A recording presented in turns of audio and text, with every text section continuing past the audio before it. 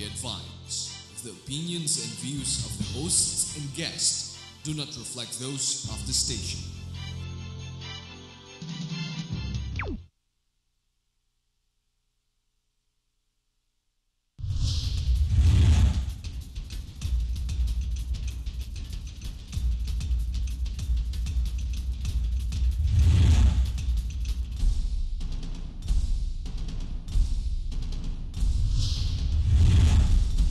Peoples of this country, hindi makikita yung pinanggalingan natin. Basta ito, susundo ka ng doktor, abuling ka ng aso, hindi nire-release naman ng pork barrel kasi useless naman. Mga patay, papabigyan ko ng 5,000 from my... So, Marami na nagsasabi na Hindi. Dahil baka mangyari, lahat ng madi-dismiss, mang-hostage na lang para ma-reinstate.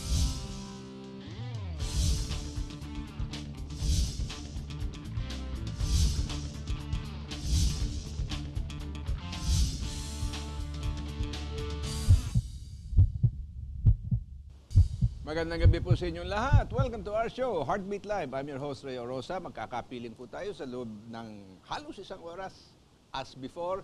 At una-una, gusto ko lang sabihin na galak ako na medyo nakabalik tayo sa ating programa. Sana hindi kayo nawala ng pasensya nung panay ang aming replay because I was not available. Pasensya na po kayo. Pero sa gabi ito po, medyo lilihis tayo ng konti sa ating pong dating patakaran na napapag-usapan natin. Napakadaming mga issue tungkol sa ating bansa, lalo-lalo na po sa lansangan ng politika. Pero sa gabi ito, meron din konting politika dito kasi wala naman tayong magagawa na walang politika. Maski sa pamilya, maraming politika, hindi ba? So dito, pag-uusapan natin po isang bagay, maiba tayo sa atin dating nakakagawi ang pag-usapan. Pag-uusapan natin, ano ba nangyari sa London Olympics? Bakit ba ng performance ng ating bansa? Nagiging masyadong habit na ata po yung poor performance. Di ba? Yan, kanya po inanyahan namin dito, dalawang very prominent people in the sports field. Uunahin ko pong pakilala sa inyo, hindi lang siya abogada, siya pa din ay economist. So, pwede kami magkasundo because larangan din natin yung economics, ano? Wala pong iba kundi si Atty. Maria Luz Arzaga-Mendoza. And si Atty. Maria Luz po ay miyembro ng working committee ng Senado natin na pinag-aaralan kung ano ba ang diferensya sa sports, na kalagayan ng sports dito sa ating bansa. So, she's on one side looking at the total sports picture to find out bakit ganito ang performance natin. At ang pangalawa natin panauhin po sa gabing ito ay isang tao na very long ago, matagal na po, associated with sports, lalong-lalo na po sa paglangoy. She was a swimmer, I think, and was in competitive sports. Sabi niya, mga 5 taon pa lang siya, nag-umpisa na siya. But she's now coaching and helping to train a lot of men and women into how to become really top-notch competitive swimmers. And then both of them can talk to us at pwede tayong kausapin tungkol sa mga problema ng sport sa lahat. Sapagkat malapit na magkaroon ng eleksyon ngayon ng Philippine Olympic Committee. Meron diyang mga nagpapanggap na maging chairman muli ng POC. Meron namang iba dyan na parang natatakot na pumasok at makialam o kaya makipag-compete dahil sa mga pangalan ng mga involved. Kanya po, ang gawin natin ngayon, paalam ko sa inyo, itong coach natin na kasama natin dito, si Coach Susan Papa. Those of you who have known about swimming, that name is so familiar. Si Coach Susan Papa. Welcome to the show. Thank you for being with us. In some respects, pag-uusapan natin, while we are going to deal with the overall sports picture, maybe one good example is, ano ba nangyayari sa swimming? And bakit naging ganun ang performance? So you can see it po from both perspectives, from a broad one and from a specific one. And then you can draw your own conclusions. Bakit ganito ang kalagayan ng sport dito sa ating bayan? Okay? Alright. Attorney Maria Luz, yun na ba ang pwede ko itawag sa iyo? Oh, you can call me that name. Yes. Okay, wonderful. Ano ba ang, in the first place, how did you get involved with the Senate review of the sports situation dito sa ating bansa? Okay. Yes, I got involved in the Senate Perhaps during the past years, I have been invited during the congressional hearings Oo. and Senate hearings. And Meron ka they din may bang have... sports background? Oh, I was a swimmer. I was a national record holder in Wow. 100 meters backstroke Okay. in the 70s. Yes, Oo. and I was in the 7th Asian Games, Bangkok, Thailand, Oo. and our team garnered bronze medal. Uy, at least Together with nagkamedalya Susan, kayo, yes. kasama ni Susan. Yes, Alright. yes. Meron pala kayong common link ngayon dahil pareho kayong swimmer, ha? Yes, yes. Wonderful. That's right. Ikaw ba, Susan, if she's backstroke, what were you, freestyle? I'm a butterflyer. Butterflyer. I'm also the- Hirap-hirap ng butterfly, di ba? Yes, the hardest. The hardest method of swimming is butterfly. That's Butterfly. right. Okay, when did you stop? Oh, I stopped when I entered College of Law. Ah, Yes. okay. And after my participation in the Asian Games, and I Tumigil ka na? thought, yes. Okay. And I concentrated in academics. Kailangan ngayon concentrate mo kung paano kang kikita, no? Oo, opo. Kasi hindi Yes. mo naman pwedeng dalhin yung paglangoy mo. Alam mo, nakikita ko sa buong mundo, ang aga-aga nilang ina-identify ang potential at ang mga excellent swimmers. So, ikaw, hindi ba kamo Coach Susan, 5 taong ka pa lang, tinetrain ka na. Nagsimula ho ako ng 5 years old and by the age 11, I was in the national team. Nasa national team ka na. Yes, at the Ganun age pa of ba 11. ginagawa ngayon? Hindi na po. Malaking Anong age pagbabago. kayo na-identify? 20?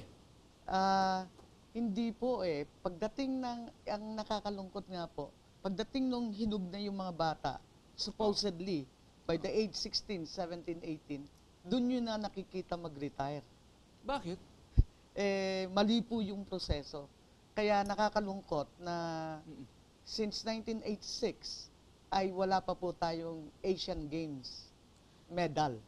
Wow! Zero. If I may say something on this, Ray, when you said, anong problema? Ganito ba?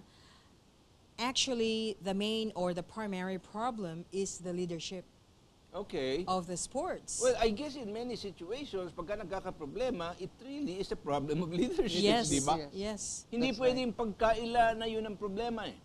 Kaya hindi mo, palagay mo, ikaw nasa ibabaw.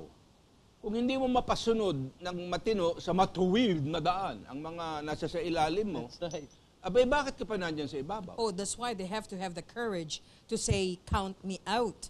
But the thing is, the problem with these people who are apparently posing themselves to be in the leadership, to be in the know-how, do not know. They don't know anything of what the right hand does over the left hand. Alam mo ang katotohanan, maski na anong sabihin mo kung ikaw namumuno o kung sino man, the issue is, anong performance eh? Correct. That's Results. right. Uh-huh. Results. Kung Oo, tama. walang resulta, ay napakahirap naman siguro magyabang. Correct.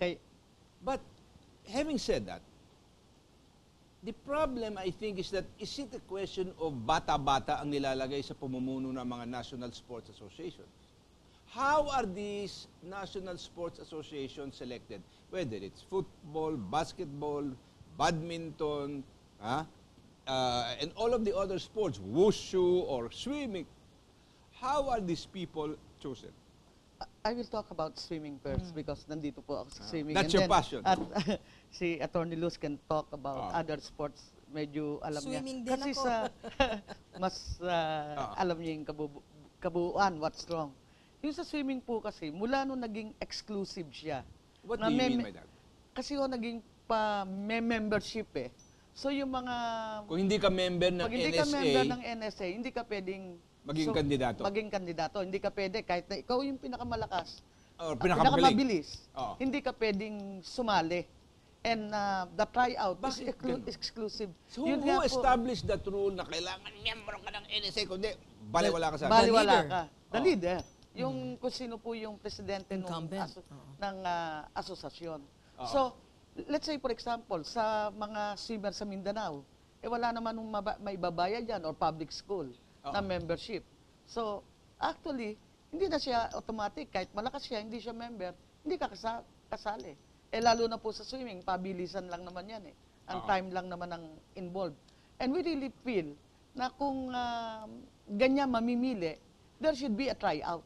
Hindi, pero alam mo kasi ang nangyari, yung mga pinadala natin dito sa last Olympics, never even qualified. No. Totoo po. Yung Totoo. lalo na po sa swimming. Oh, sa swimming. Sa swimming. Ay, maski na nga sa ibang sport dyan, yung ating, saan lang sinasaksak, not on the basis of performance. Because none of them qualified for Olympic standards. Yung Olympic standard na sinasabi po, hindi tayo nag-qualify sa swimming. The reason why the two swimmers were there, just because of wild card. My point, why do we bother to send people if they don't qualify? Si Atty. po, kayang-kaya. Anong karapatan ng mga National Sports Association, para itaas ang bandila, italo naman na hindi nagka-qualify? Where is the honor in that? Yeah. You know, Ray, I cannot respond to their thoughts. Yeah. But apparently, they do send just for the purpose of having participation. Para sila yung makabiyahe din? Well, obviously, that's what happened. But as to non-qualification, you see, let me piggyback on what Coach Susan said. Yung tanong mo na, bakit, ano ba yan? Exclusivity? Bata-bata ba yan? Sino naglalagay niyan? Of course, the incumbent. You know, Ray, let me give you my experience. During my time, we were sent to international games when we qualify. That's all that there is to it. Even if you don't have the money, there were... Basta't magka-qualify ka. If you qualify, there were tryouts opened to all Filipino citizens. Nowadays, worse is happening because it's not being opened to the natural-born Filipinos, but to Phil-Ams, who do not that I have anything against them, but what the effect is, when they're sent, it's just for one-time deal. Now, in the meantime, those Filipino-born swimmers, grassroots level, just because the incumbent leader hates your face, you're not even given the opportunity to have a tryout. In other words, what you're saying is, if we can bring into a nutshell, sinasabi mo ganito, bakit nilalock out nila ang iba, pero meron silang pinapapasok galing sa Amerika na PhilAm, pagkatapos ang mga native-born dito na nandito sa Pilipinas, maski na anong galing nila, pag hindi miyembro, hindi makapasok. It's the issue of control and that, money. Is it control? Such smacks to me is discrimination. Well, it Than is. simply, Oh, yes, diba? absolutely. It's discrimination, the greed, desire to accumulate money and spend it at their own whims and caprice. Ihiwalay natin ang issue dito ng qualification. Lahat ng mga NSA, ang problema ngayon, di ba, nagiging issue nga ito. Why are they not being made to account for all the advances at pahirapan ang nangyayari para sila'y mag-account ng kanilang nagagastos? Walang accountability. That is right.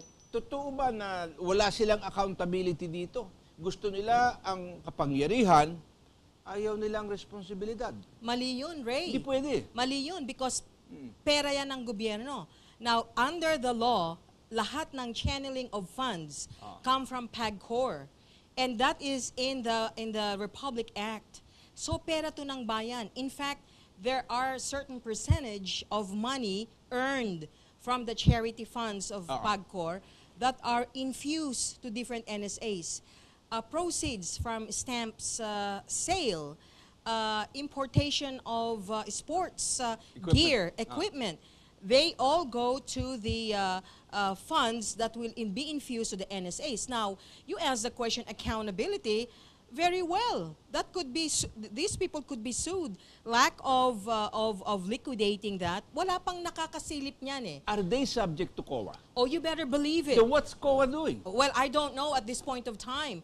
In fact, Mr. Richie Garcia, when he assumed the position 3 years ago, I read in the papers at that time that he was giving amnesty for those who are unable to account. Now, I don't understand what kind of authority he has that. That is insensible, laughable, does not make any sense. Tsaka hindi naman niya pera. Naturalmente. Yes. Sa swimming alone, Opo. noong 2009, Oo. 34 million was given to the association Oo.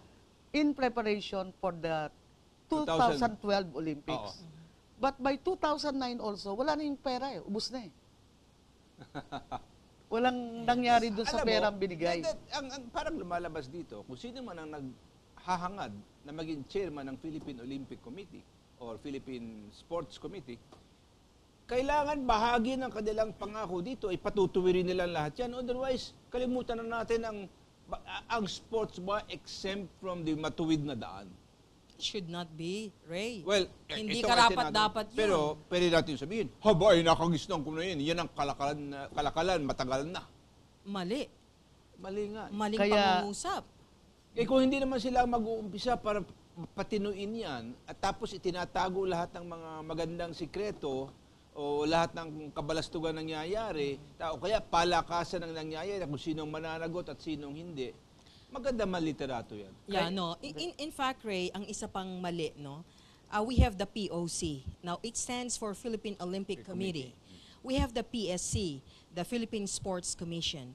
We have the National Sports Association, yung iba-ibang sports. Now, these three, apparently, the leader should be itong PSC because that's the government agency. Parang yan yung police dog eh. PSC, hindi POC. No, not Hindi POC, POC. but apparently, ang POC right now under the Trying to leadership. lord it over everybody. Correct, exactly. And PSC, well, you know, it has been known in the public that this appointment of PSC is through the grace of POC. Pipinko. So therefore, he is inutil in the sense he couldn't move. Hindi niya mapwedeng kontrahin Hindi niya yung mapwede. gusto nung... You say Philippine Olympic Committee pertains only to International Olympic Games. It has nothing to do with regional and correct, local. yes, or even the implementation of the law for the citizens of the Philippines. But ang lumalabas, parang siya ang namamahala sa buong sports, and all these NSAs, including Mr. Richie Garcia, are just amending to everything what he says. And I do not understand why we allow this. You know, Ray, even in the Congress, during the congressional hearings, in the Senate, I have voiced out loud, as clear as anyone can hear, but nothing happened. Nothing happened. Meron ba mangyayari sa Senado? Well, of course, in aid of legislation, they can do. Political will, they can do that. Kasi, Ray, sa sports natin, you cannot just allow ang particular NSA or PSC to thrive and then overnight, we see success. No, we can't do that. This has got Long-term effort. At saka consolidation, even private firm sectors should be in participation with this. Our government should be. Anong nangyayari sa support ng mga private corporations for all of this? That is a hidden agenda. Okay. Pero yung ba, do they make an account of that? Exactly, Ray. That's a very good point. Dapat yan, that has got to be a full disclosure. I know some banks help, I know some private sectors help, but you do not see that. Nothing at all. Wala. Palagay ko kaya ang nangyayari kasi, kaya nandun yung mga, even they are not, no performing association sila or the POC are not Nobody performing. Nobody cares. Oh, Kasi yan na. meron Pumapasok tulong. na ang mga text natin. 0916-736-1553. Maybe this is for you, attorney. What do you think will solve our problem in sports? Kailangan ba itong pakialaman pa ng Pangulo? Oh yes, we need Kamisa. everybody's participation. You see, Ray, ano bang tawag doon? Kalakalan yan sa ating pamahalaan eh. Alam mo, this is a government agency. The moment it is endorsed, when you don't get the grace from the president, then wala yan. It can sit there. It can be pigeonholed. During my time, Ray, during the reign of President Marcos, nakikialam yan eh. That's why flourishing ang sports during the time. If you remember the Gintong Alay, when President Marcos created that particular agency, talagang lumawak ang participation ng sports. Wala na, patay na ngayon eh. Now and yet, everybody blames everybody. You know, we should Pero not walang be gustong blaming tumanggap ng responsibility. Ang mga athletes are always there, ready. We're just like soldiers. Ready yan. Pero yung namumuno, hindi nakakarating yung suporta, hindi nakakarating. yes, 0928-908-4040, Roel of Quezon City. Sa tingin niyo po ba, pati sports napupolitika? oh yes. Yeah, Nadinig na niyo yung sagot ni Coach Susan at yes. ni Attorney. Talaga daw napupolitika. Alam mo, talaga dapat ang mga politiko hindi makialam dyan sa... Dapat ibigay nila talaga ibigay nila sa may private... mga heart and soul. Yung mga may puso talaga na... Kasi ang tanong ko dito, bakit lahat ng ibang bansa, mas mayaman sa atin at mas mahirap sa atin, they can impose that discipline to create a good national team. Consistent na with the resources that they can master. Pero bakit sa atin dito ang gulo-gulo-gulo-gulo? Pero May alam discipline nila, sila, Ray, eh. at saka alam nila kung paano talaga patakbuhin. Yung mga namumuno, alam nila, hindi sila politika eh. Sa POC, Hindi, politika. Pero maski na walang politika, baka naman umiiral dyan. Oy, pare, yung anak ko naman, sigurado mong malagay sa team, o ganito, ganito, ganito. Bahala ka na kung paano mong gagawin. Yan ba nangyayari? Yes. Kasi nga, Ray, if you notice, in any organization, mas malabo, mas maganda sa setup. Why? Magulo eh. So nobody can question. Kung maayos and transparent, madali mo madetekto. Sa atin right now, sige, right at this point of time, walk into a particular NSA. Check it out. Wala, magulo. Yun ang maganda. Wow. Kasi makakalusot eh. Di ba? Mas magulo, mas maganda para sa kanila. Maybe this is one way of trying to demonstrate or to prove how deep is the problem, the corruption problem in our nation. It encompasses just about everything. Wala tayong makitang isang lugar na hindi pinapasukan. Pati na nga man yung mga yung CCT distribution, pinapasukan na ng katakot-takot na gulot corruption. Ito pa kaya ang sports, malaking pera kung minsan ang nabibigay dyan sa mga National Sports Association. Ngayon, kung wala naman tumitingin sa kanilang ginagastos, kanin yun, hindi nyo malaman kung nag-o-office doon ng COA o paminsan-minsan sa loob ng 10 taon lang nagpupunta. Hindi natitignan kung anong ginagawa, ay talagang problema. From 0915-520-6161, ano po ba ang setup ngayon sa sports? How do we select representatives in international sports competition? You were beginning to tell nga na una-una, kung hindi ka miyembro ng asosyasyon, walang kwenta kung gaano kagaling ka. What? Hindi ka makapasok. Hindi ka pwedeng mag-try And sinasabi nyo, sa tingin nyo, hindi tama yun. Dapat open to all Filipinos. Yes. As long as You you know, are a Filipino citizen, Ray, dapat you open represent the Republic of the Philippines. Not So the sports association. yes, you represent the country, so henceforth, it must be open to all Filipino Filipino citizens. citizens. Diba? Okay. Do you believe in setting standards that are progressive so that by the time dumating ang Olympics, which is every 2 years ba yun? Every 4 Every years. 4 Or every years. 4 years, kailangan umpisahan mo yan mga 3 or 4 years after the previous Olympics, 4 na taong kang naghahanda That is para right. madala mo yung mga tao to the level of performance that will qualify with international standards. Kasi kung ang goal natin sa halimpusa, Wala. nakakahiya naman. No, actually, Ray, yung point mong yan, I may call it periodization, kailangan yan eh. You know, you will be amazed in other countries, no? When they say, like for example, Canada, in the last Olympic Games, Canada said, or in the previous years, Canada said, we will get medals in the next 20 years. Naka-calendar na yun, yes. Program, and on that 20th year, talagang right on the spot, they garnered medals. Sa atin, ningas kugon, you know? And you know what is amazing, Ray? We are all Filipinos, alam natin yan. After the Olympic Games, andyan na lahat, ningas kugon lahat. Lahat ng senators, lahat ng congressman will say, ganito ang gawin nyo, ganito ang gawin nyo. Ba't pa sila nakikialam Yes, din? and then, in fact, even the premise that, what is important in the Olympic Games is the participation. Forget about the participation. Tama Kung wala ka Ray. na may papakita doon, kundi Correct, talo, Tama hindi ka ka. makaabot sa standard. Oo, Anong pagmamalaki natin doon? Yes. Like, lahat ng mga runners natin, huli. Kahit sa swimming. Nakakasawa na yung parang saling pusa, Ray. I know. Kasawang-sawa na yun. Talaga. At saka yung, Ray, no, yung sa swimming, yung kasi yun talaga yung sa akin, 2 months na lang, hindi pa alam kung sino yung padadala eh. Yun na nga eh. Well, 0916-736-1553. Ito naman, very provocative question. Do you think abolishment of POC is the answer? Well, to begin with, the abolition of the POC may not be the answer. Maybe it's a question of establishing Kasi that ano the ito POC must work together with the PSC, Yes. but they are on an equal footing. Correct. Hindi Well, yung isa sa ibabaw ng isa. You know, Ray, I beg to disagree even with that equal Ganun footing. ba? Oo, Okay, ang anong POC suggestion mo? You see, Ray, POC is a private entity. It's just like, for example, GNN. GNN exercises a practice in journalism, right?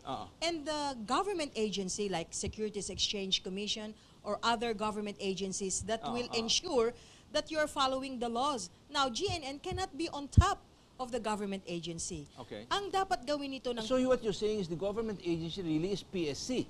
So it should be on Yes. top Yes, That's of right. the POC. Of the POC. Yes. Actually, ang POC should mind its own business, particularly on Olympic Games alone.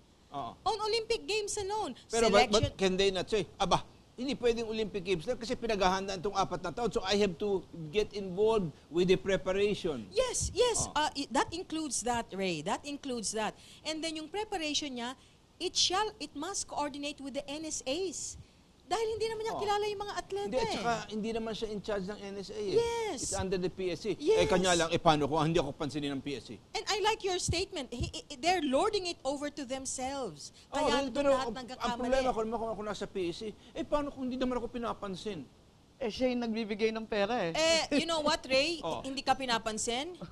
Then if you cannot defend yourself, you are not meant for that Saka position. private organization yan Yeah, wala talagang oversight. Hindi siya Yes, pwedeng. yes. Yes. And if you don't have that courage to stand up for the position that you Siya are, yung head ng, yung Oo. padre de familia. Okay. Ika nga, umalis siya ka yung dyan. padre de familia. You're not intended for Ala, that. mahirap kuminsan kausapin ang mga tungkol dito sa mga bagay na ito. Pero last question natin bago tayo mag-break at sinisignalan na ako 0906-433-4983. Ang mga malakas ay nasa mahihirap, lalo na sa Sulu. Pag walang suporta, paano na sila? Doon na Tama yun. pumapasok yung sinasabi kong, kasi exclusive siya Members only. Walang pambayad ng membership yung mga Hindi ka may- pwedeng sumali. Hindi ka pwedeng lumaban. Tama Kasi po. kung hindi, sasabihin niya, kung may members na siya na 500, at sasali yung tigahulo na hindi member, yung 500 masususpendi. Ala. Yun ang mahirap nagiging talaga ang problema. ating kalagayan. Now, before we go ahead, sinisignalan ako, we'll pause for a few reminders. Huwag pa kayong mawawalat. Marami pa tayong mga text dito na kailangang sagutin.